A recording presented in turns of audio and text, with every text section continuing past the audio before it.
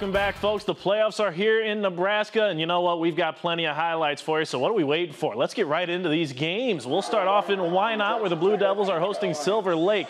First play from scrimmage, Mustangs go with a reverse. Actually, wait a second. Tate Menke sets up to pass, fires, and Dylan Heine picks this one off while going down. It's Why Not ball. Heine, the quarterback for the squad as well. He calls his own number, finds the hole, hits it, and the senior is off to the races now. Into the end zone he goes. Blue Devils up 7-0. Silver Lake looking to punt later on, but the snap is wild, and it's a wild goose chase for the ball now. Cotner Cook falls on it for the score. Why Not cruises to a 42-0 victory and advances to the next round. Now into Bloomfield we go for a battle between the Bees and the Howells Dodge Jaguars. Bees down going into the third, and the Jags defense looks to bring down Braden Gutta for a sack, but he slips away now, and he's off and running. He gets the edge, picks up a massive first down for Bloomfield right there.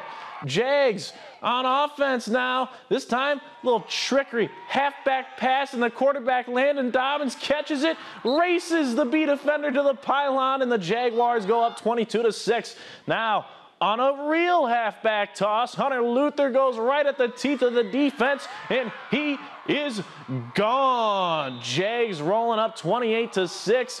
Bees trying to find any answer. They can't find it. Jags go on to win 34-6. Down into Elgin we go for some more D2 playoff action. Special teams, big part of this one early. Lawrence Nelson comes up with a huge punt block. Rocky Miller falls on top of it.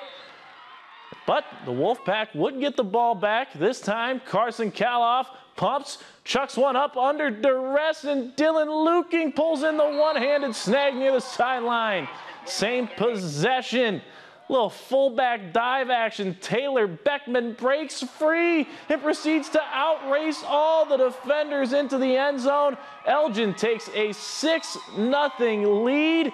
And tell you what, though, the Raiders would end up taking this one 24-14. The 1 seed in D1 action, Stanton hosting the Meade Raiders. To get things started in this one, Barrett Wilkie fires a long ball to Mitchell Hupp, who brings it in for the early score, or the easy score. That makes it 38-6 in the second. Mustangs down by the goal line. This is far from flashy, but hey, still worth 6 points. Parker Weedman crosses the plane with ease there. It's 45-6 Mustangs. Wilkie under center, fakes the sweep, pumps once, sets his feet, launches deep to, you guessed it, Mitchell Hupp for another score. Mustangs go on to win this one 78-6. The Gators of Wisner-Pilger taking on undefeated Cross County in the playoffs. WP driving early. Walker out, looks downfield and tosses to Logan Nelson in the end zone. Gators, they start the scoring in this one, but the Cougars respond. They get it to their Illinois tight end commit, Tanner Hollinger. That ties the game up, but Cross County ends up running away with this one. They would win 52-22. Regular season action in Nebraska. To Battle Creek dueling Grand Island Central Catholic, and the road team didn't waste time. Their first possession, Trent Euler takes the handoff, leaps over a defender, gets a big run, but eventually he'll be dragged down. A few plays later, though, Braves turn to the Wildcat, and it's Euler once again taking the direct snap, and he's running right into your living room. Battle Creek, they shoot out to the early 7-0 lead. This will be a battle, but the Braves end up winning it 38-33.